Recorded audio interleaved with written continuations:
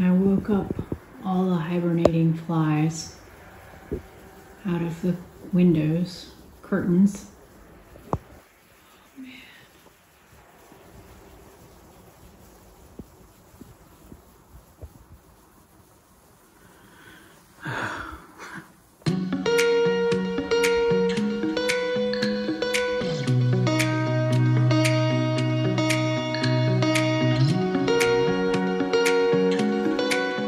We have washed all of the curtains and vacuumed up all of the flies. We had a real fly problem the other night. I noticed the flies were sort of piling up and maybe sleeping or hibernating or whatever they do in the folds of the curtains.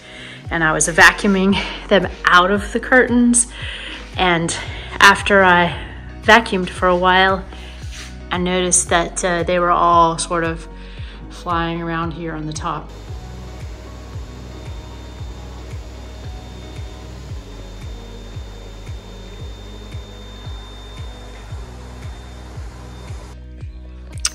When Beau got here, he helped to vacuum because he's a bit taller and can reach up there with the vacuum. And we got them and pretty much got rid of all the flies in here, but we just have to keep an eye on it now. We heard there was a fly problems in chateaus, so now the curtains are drying and it smells great. And then I'm going around and washing the baseboards and the doors to get that done. And then we'll wash the floors and dust and add oil to any wood furniture that needs it, and do a general cleaning. Beau's parents are coming this weekend and they're gonna stay in this room. One little guy up there who got away, but we can live with that. So very happy to have solved this alarming fly problem. Now just swept the floors, now just gonna put a protective oil on them and then we're good to go. So we were busy working in the yard today and a couple came by to get a room for our bread and breakfast, and it's our very first rental. So we are tonight working on setting up our first breakfast for the bed and breakfast, and we're planning on having breads and butter and jam and coffee and hot tea, as well as orange juice and hot chocolate mix in case someone wants some of that. It's kind of popular in France. And so just getting that together.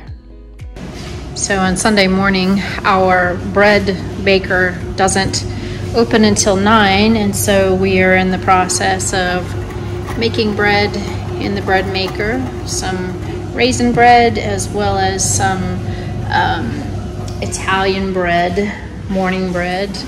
And we've got bread recipes here and everything for cream and coffee and hot water and orange juice all lined up and for the breads to go into. And we'll just try to put together a respectable petit déjeuner for them tomorrow morning.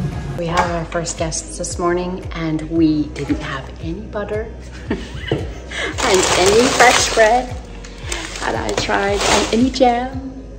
So I tried to make in the bread maker and it was not good. So Beau just ran out early this morning to go and get some, and he got it just in time. I gave them a tour of every part of this castle imaginable just to keep them busy until he could get back.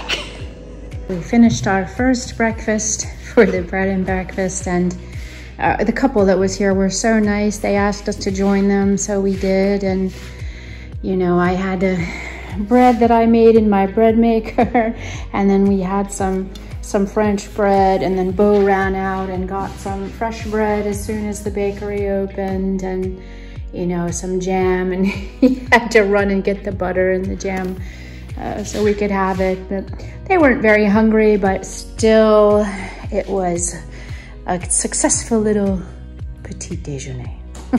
I just cleaned Margrethe for the second time. We had family here, and I cleaned this room, and it took me an hour and 30 minutes about, just because I'm not efficient. I'm, you know, don't have the experience of cleaning hotel rooms and what to bring, and bringing the wrong size sheets, and forgetting to bring the soap, and then forgetting the bath mats, and having to run up and down the castle steps to get everything. But today I thought, okay, we had guests last night. We had our first guests, and they stayed in this room, which I cleaned yesterday in an hour and 30 minutes. And so I timed myself again today to be more efficient. I knew what size sheets I needed. I knew what sized towels. I got all the soap on the first trip, the little glasses, everything that goes into the room, but it still took me an hour and 20 minutes.